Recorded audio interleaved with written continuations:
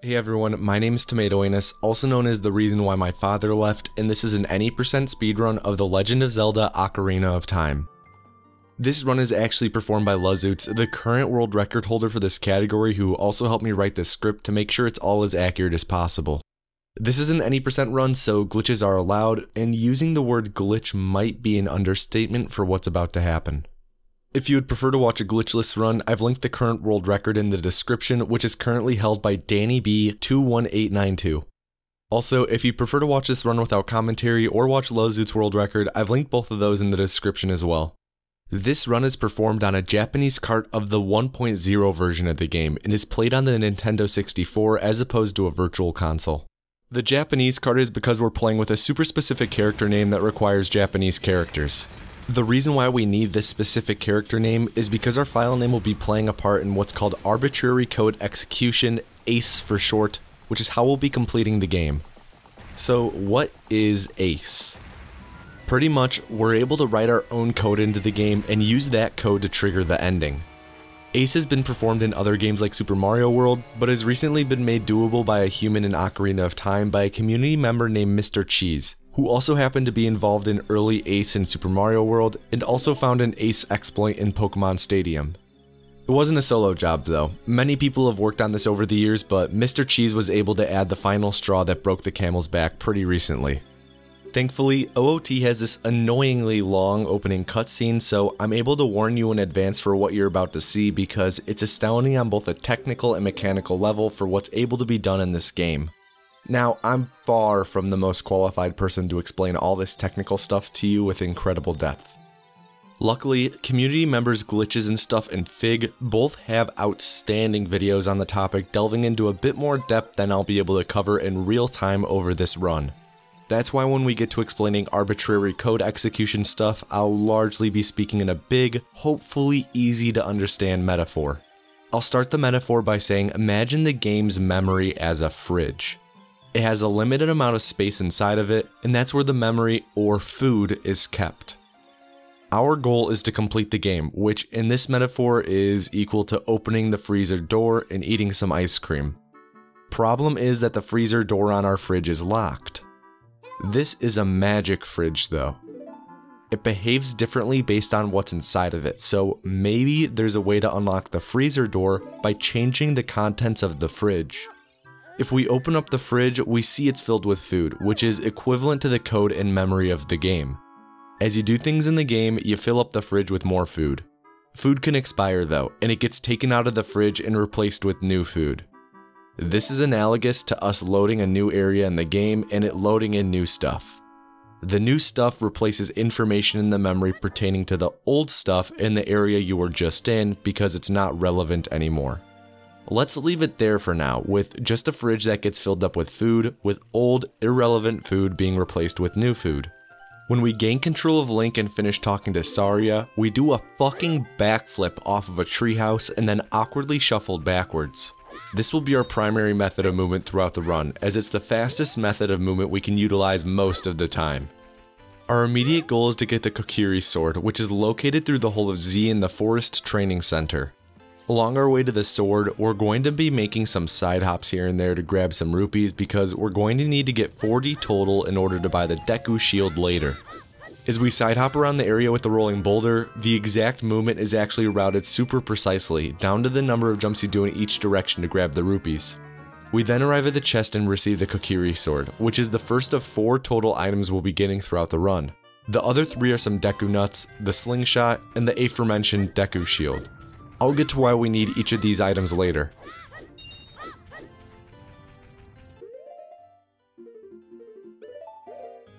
Luzoots crawls through the Hole of Z again, and as he exits, I want you to note the delay in the camera following him after he exits, because it'll be part of a glitch we do later called walking while talking. In the meantime, we dangerously side hop and backflip with a sword in our hand to grab several rupees, targeting a nearby rock so we're able to quickly hop and flip around. We prove our agility by hopping along some stone pads in the water, which grants us with 2 blue rupees, bringing us to 35 total. We can then enter the shop, jump slashing as we enter dialogue with the Kokiri girl so that we are slightly closer to the store entrance when it finishes up. Inside we grab the final blue rupee and purchase the Deku shield.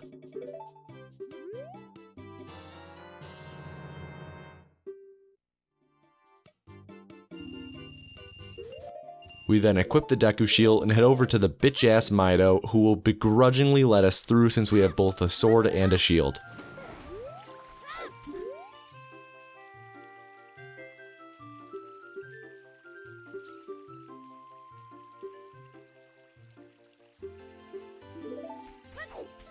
As we approach the Deku Tree, Lozoots does a side hop to trigger the cutscene and also does a jump slash while he's still in the air. This causes Link to scurry along in the cutscene rather than walk slowly and puts us closer to the Deku Tree entrance than if we had just walked into the cutscene earlier. This saves 1 to 2 seconds. Now, the next 2 minutes of the run are super straightforward, so I'm going to explain them now, because right after that will be where things get really complicated, and I won't be able to explain it all if I don't have extra time. Once the Deku Tree's lecture ends, we can then enter his mouth and explore his innards. Right away, we're gonna jump slash Audrey too, who drops some Deku Nuts that we're going to use to perform walking while talking. We'll then ascend inside the Deku Tree's shaft and enter a room where we deflect a projectile back at a Deku Scrub. In the following room, we'll leap on over to a huge chest where we grab our slingshot. Lozoots will then immediately equip the nuts and slingshot, save the game, and restart the console. When we then reload the game, we'll be back at the entrance to the Deku Tree and have all the items we just grabbed. This is called save warping, and it skips us having to backtrack all the way to the entrance. This then leads to where things get really complicated, and we're going to be returning to the fridge analogy, where the fridge is the game's memory and the food in the fridge is the code and data in the memory. We're going to be doing a series of actions called stale reference manipulation, which is pretty much just reorganizing the contents of our fridge. In our fridge analogy, we have to somehow get the freezer door to open so we can get to the ice cream and beat the game. The freezer only opens when the fridge reads a super secret password. The name we entered for our character at the beginning of the run just so happens to translate to some code, the super secret password that unlocks the freezer door. The issue is though that the fridge isn't reading our character name as a password right now, it's just thinking of it as our name. So we need to reorganize the contents of the fridge so that the fridge thinks differently and will think of our name as some code, a password that can open the freezer. You may be asking how our fridge is able to read things and do other actions. Well, every time we open our fridge, it looks at all of the food in our fridge and performs actions according to that because, as I said before, it's a magical fridge. This is an analog for the game reading its memory and performing actions based on that. These first slashes and side hops we do with a loaded slingshot are performed at a specific angle, which more or less gets our fridge ready to be reorganized. We then perform a glitch called Return A, where we target shield with Z and press the C up button at the same time as taking damage. This lets us walk around in a sort of C up state where we normally would go into first person mode. It pretty much locks the camera onto Link. We're then going to do that walking while talking glitch I mentioned earlier. When we exit the hole, the camera has a slight transition delay.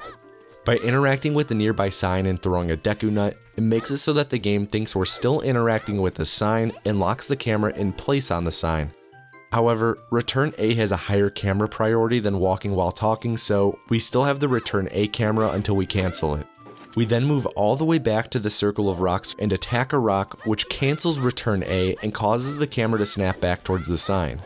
While the camera is moving, Lozoots grabs the rock before it despawns.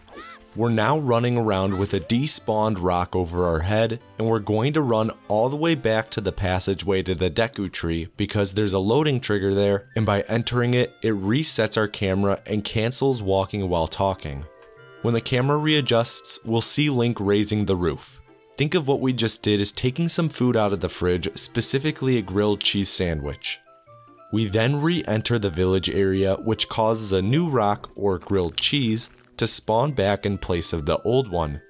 We then lock onto a cardinal direction to get a specific angle and then press our shield button. This transforms the grilled cheese into something brand new, an arrow emoji, which points to a different part of the fridge. The place in the fridge that this points to contains an Italian beef and sausage combo from Portillo's. However, we then are going to destroy some more rocks, which sadly begins to morph the combo into something else, followed by us climbing onto a fence and aiming our slingshot into an incredibly precise location. This then changes our combo into a piece of paper that says, "Hey fridge, the name of the person opening your door is the password to open the freezer, so check what their name is and use it as the password." By then going and standing in a super precise location, the fridge sees what we're looking at on screen and goes through all the stuff we've set up looking for how it should behave. Pretty much it primes the game to play the final cutscene as soon as we enter a new area. By then running into the twins' house, our fridge door tries to open again, but because it has the password now, the freezer pops right open, giving us that sweet, sweet defeated Ganondorf flavored ice cream. The beginning of this cutscene marks the end of the run. Now, before I get to my typical outro, I just wanted to talk about the discourse surrounding this run right now. A lot of people don't agree with this being a legitimate way to end the game. In general, the rule in the OOT community has been that in order to complete the game, all you need to do is reach a sequence that takes you to the screen where Link walks up to Zelda and the end appears on the screen. As long as you're able to reach a sequence that leads into this, then the run is considered complete, and timing stops as soon as meaningful gameplay ends, and credit boxes don't count as meaningful gameplay. The run that we just went over falls under this parameter since it warps us to the cutscene at the end of the game, which will then lead us to the credits and the end screen. I personally can understand why people may not be a fan of this style of speedrun, because it eliminates most traditional gameplay from the game, and it also eliminates beating the final boss, which is typically a signifier of completing the game. There is a way to warp to the Ganon fight with Ace instead of the credits for anyone who is dissatisfied with this method of reaching the credits, but very few people in the actual OOT community hold that opinion. I'd like to hear your thoughts though. Personally, I'm completely okay with arbitrary code execution being allowed in any percent runs, but I can totally see why some people may not be. At the end of the day, speedrunning is incredibly arbitrary in terms of what is and isn't okay, and is determined by the people speedrunning the game. Similar to the discussion we had a while ago when we talked about what is and isn't a glitch in my Fallout 4 glitchless video, there really is no correct answer, and it comes down to personal preference and how you view speedruns. And just because Ace is a thing, it doesn't prevent people from running without Ace if they don't find that fun. At the end of the day, that's what speedrunning is about, having fun. Leaderboards, while cool, are ultimately not much more than a motivator for something you really shouldn't be doing if you don't enjoy anyways. I'll get down from my soapbox now, but I would love to see what you guys all think in the comments. That's all for this video though. I want to give a big thank you to anyone who made it this far, from both myself and Lazoots and everyone else involved in making this video. It by far is the most esoteric of the speedruns we've covered on this channel and took a lot of work from all parties involved to make sure it was somewhat comprehensible. I'd also like to say thank you to those of you supporting the channel on Patreon. If you're unaware, by becoming a patron, you get access to videos a few days early as well as updates on videos as they're being made. It's unnecessary but really helps out at the end of the day. I hope you all, patron or not, enjoyed this run, and if you have any feedback on it or recommendations for other runs to cover or videos to make, I recommend you join my Discord and head over to the video discussion and recommendation channels, link is in the description. This was an any percent speedrun of The Legend of Zelda Ocarina of Time. I've been Tomatoiness, and I hope you have an above average day.